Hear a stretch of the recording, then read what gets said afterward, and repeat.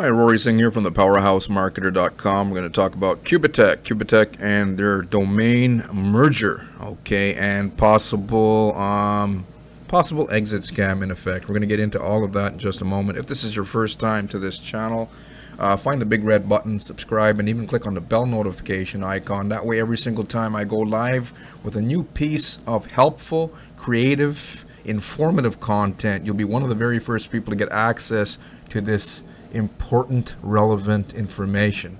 I'm also going to ask you guys to like this video and share this video so these type of videos will be able to get more exposure and help more people. So we're going to get into Qubittech.dev along with the old address qubittech.ai. Okay, so as it stands, this is what the domain looks like. I refreshed it a few times. I still can't get access to the hosted website that was behind this domain address. Okay. What I can tell you though for sure is that this domain, the new domain that they created, it's very fresh. Okay. It was created, I believe, on the 3rd. Okay, on the 3rd of February. Okay. What needs to stand out here is not the exact date that it was created, but it's a very new domain. Now, why are they doing this? Okay, I was searching around. At first, when I came to the website, someone on my channel left me a comment the day before yesterday saying that Qubittech is no longer, that they scammed, exited. Okay. And when I came to this website, I was like, holy smokes, they actually pulled an exit scam and they're nowhere to be found. But after doing some more due diligence and careful research, that took me all of, what, maybe 2 minutes? It took me a little longer than that, guys. I finally discovered that they didn't scam exit and they actually have a new domain set up. It just has a different extension on it. DEV versus AI. So the big question that I would be asking is why? Why is this happening? I also noticed that an announcement was made by the admins, by Greg Lyman and his officials, claiming that due to the wave of powerful DDoS attacks, access to the domain of Qubittech platform AI is temporarily limited. To work on the platform, use a mirror domain. So they want you guys to use the mirror domain. Okay. So what I'm thinking is this domain may come back online anytime. Okay. We don't know how long it's going to be. People are just going to have to wait and see what happens. But still, the big question is, why is all of this happening? I noticed that originally yesterday when I came to the AI domain, the browser was giving me a different warning than it's giving me right now. It's saying DNS probe finished NX domain.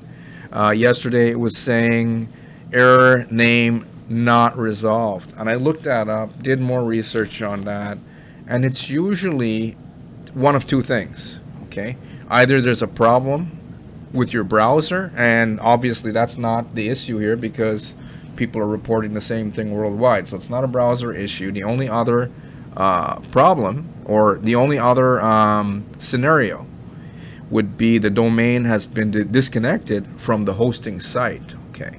So this domain is connected to the Qubittech hosted website. This one here, for whatever reason, they're claiming due to the recent DDoS attacks, etc. Is that BS? It could be. It could be. But these are the error messages that I have gotten and what I have gotten today. Okay. So what it looks like is all they did was disconnect website hosting, and they're not giving a proper explanation why. So we can never tell why Ponzi owners do the things that they do. Now, some people are wondering, did they exit scam or are they going to?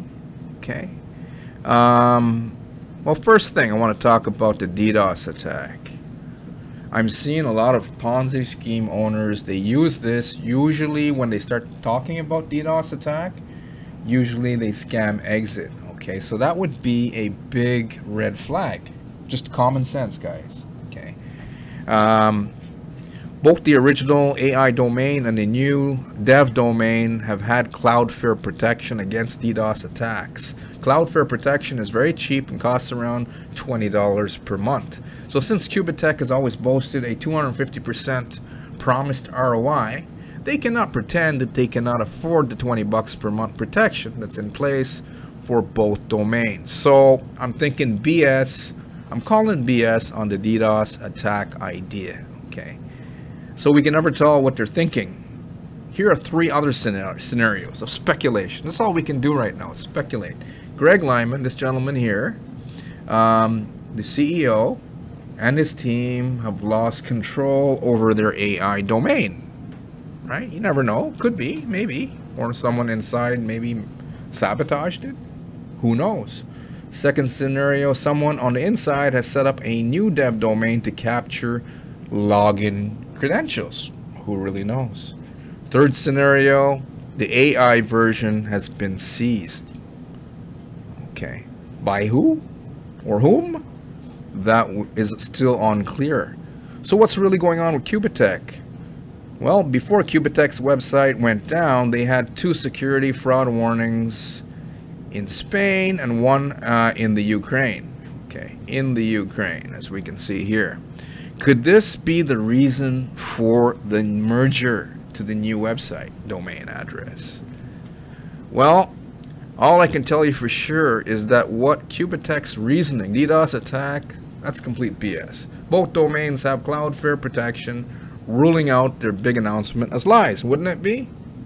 If they have protection? Whatever the real reason is, it's unknown for now. On top of that, the company admins are asking people to use VPNs. In the past, many of these schemes were blocking U.S. residents from joining because they didn't want to get in trouble with the U.S. SEC regulators. Okay.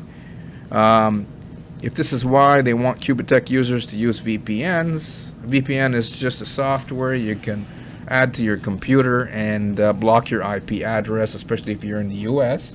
A lot of these deals, there's another one called Mining City.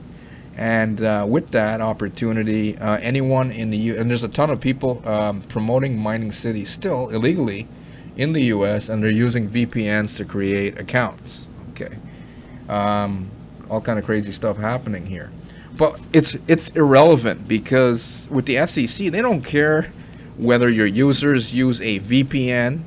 Qubittech wants Americans on board because they represent a huge part of the affiliate marketing side of things, the network marketing side. A lot of people are promoting Qubittech illegally in the US, and a lot of investors are investing illegally in the US. Okay, SEC doesn't care about that.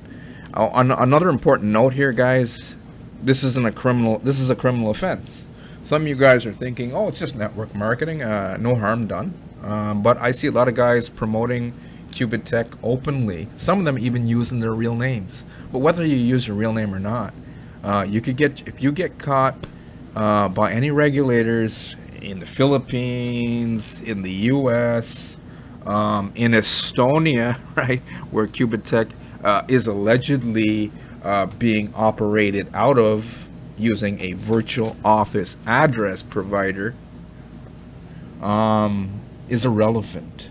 What is relevant here is that if you guys get caught promoting these illegal investment opportunities, meaning they're not registered with the security regulators anywhere in the world, and this is not just speculation, this is proof.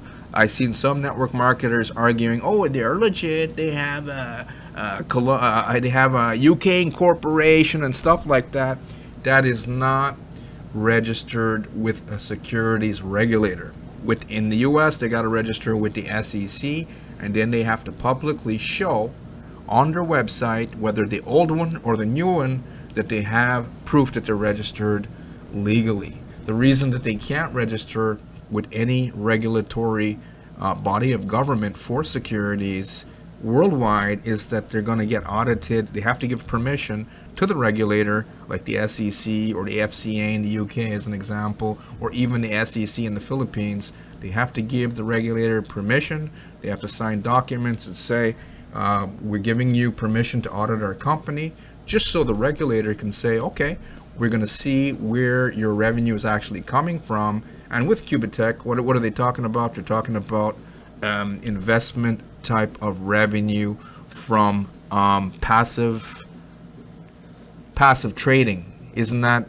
usually the case with these type of deals, right? And the problem with this whole idea is that once a regulator determines that no, you're not getting any revenue from any kind of trading bot or trading software or any trading team, and all the revenue is coming from network marketing recruitment, that is when it creates a problem, and that is why they can't register. So as it stands, Qubittech is still an illegal, fraudulent investment opportunity, and anyone getting caught promoting this worldwide can face criminal charges, investigation, fines, and even possible jail time. Okay, so I'm going to conclude this video here today. That's where it stands with Qubittech. But what I got to say here, I'm going to close off with this idea. In the past, with these type of schemes, whenever they start talking about DDoS attack and whenever they start creating new websites and new domain addresses, in the past with these type of HYIP Ponzi schemes, usually it's an indicator that a scam exit will soon follow. Okay, we just don't know when exactly this is going to happen. Very important information I shared with you guys today.